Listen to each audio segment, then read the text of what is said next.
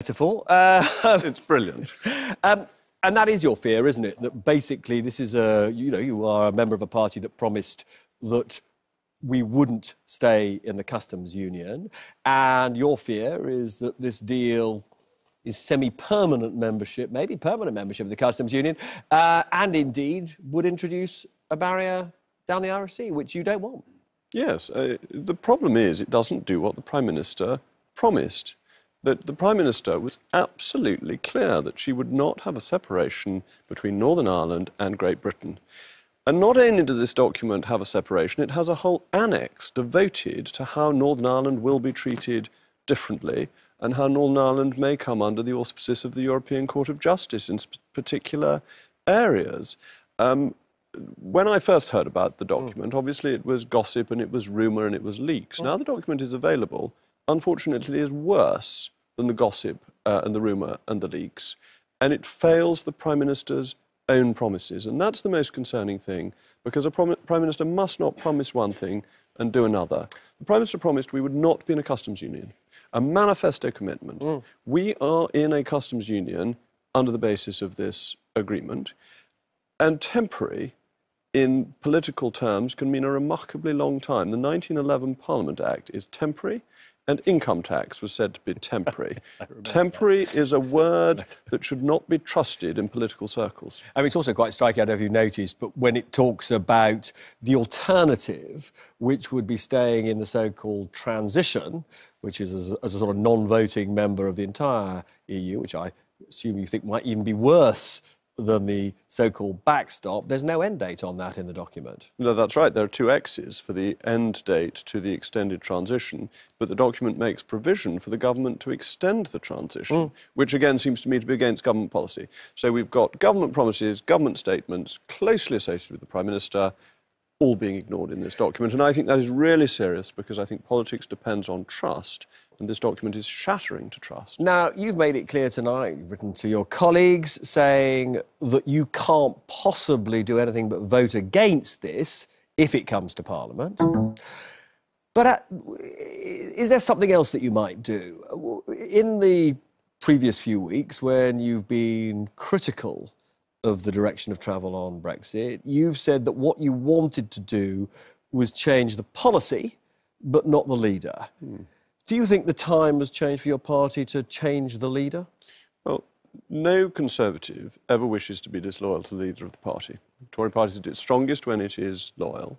And the case that I've made is that I disagree with the policy, but not the individual. There comes a point at which the individual and the policy are so inextricably interlinked that argument ceases to have any validity. Yeah. I think we are coming very close to that point. But we're not at that point? We are not at that point. Because? Well, let's see what the Prime Minister says in her statement tomorrow. Oh, OK. But it's very striking that because this is her policy, isn't it? This is now her policy. I think it is very hard at this stage to separate the Prime Minister from the policy, much though I would wish to do so. And just to be, can I just ask you a question? So I've spoken to a number of your colleagues who have put in letters calling for a vote of no confidence. Actually, some of them think that there are enough letters now in with Graham Brady to trigger a vote of no confidence. Two questions. One, do you think that we will see such a vote? And B, have you put in a letter yet? I have not put in a letter, but if I do put in a letter, at any point, whoever is the leader, at any stage, as long as I'm a Conservative MP, I will always say so. You won't do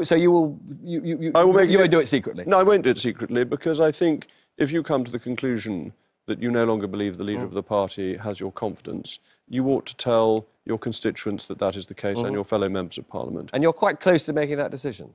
I have less confidence in the Prime Minister today than I did when she first became Prime Minister and leader of the Conservative Party. Certainly this has dented my confidence, but it's very important how divided the Cabinet is. Because had the Cabinet been completely united, had we heard that it had gone through swimmingly, to use your swimming analogy, and that everyone was content, then you might say, well, the whole of the hierarchy of the party is committed to this.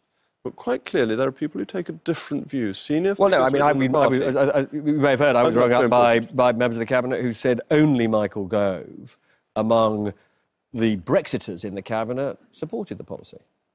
And that is indicative of not only the divisions within the party, but at the highest level. And of course, not only were the Eurosceptics unhappy, but it is being gossiped that the Secretary of State for Scotland is unhappy because of the way this is going to create an advantage for the nationalists in Scotland by providing for Northern Ireland something that... Well, you've heard Nicola Sturgeon talking about it on the programme tonight. Talking about it just earlier, that's absolutely right. And providing something for Northern Ireland that Scotland would like, and also the questions around fishing rights. I mean, are you amazed that no member of the Cabinet has quit? Would you expect members of the Cabinet to quit? We'll have to wait and see. Bear in mind, it took 48 hours after Chequers for there to be any resignations. And Lord Heseltine's departure from Margaret Thatcher's Cabinet over Westland was not necessarily the model that people would choose to follow. Have you ever... I mean, you're a bit of a student of political history. When was the last time we saw a cabinet as divided as this one, do you think? I think you've got to go back to Harold Wilson's days.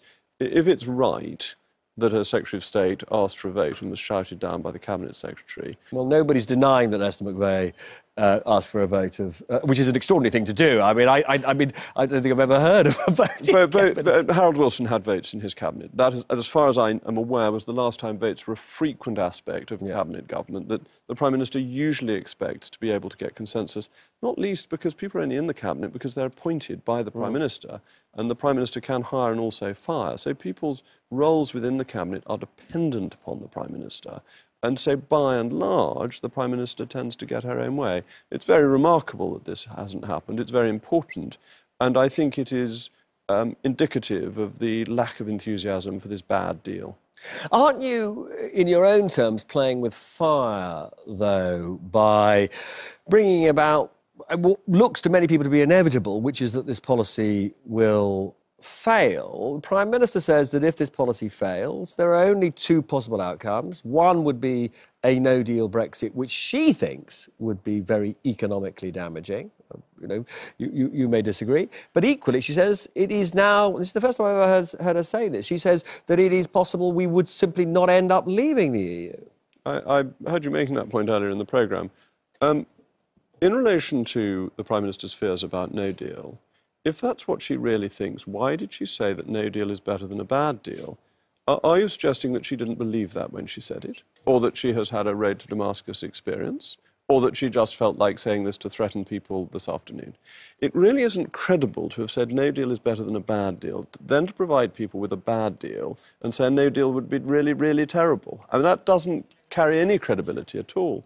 On the other side of it, how would we stay in? The legislation is all in place for us to leave on the 29th of March. As the Clerk of the House of Commons, the very distinguished Sir David Nartzler, said in evidence to the Brexit Select Committee, parliamentary motions cannot overturn legislation.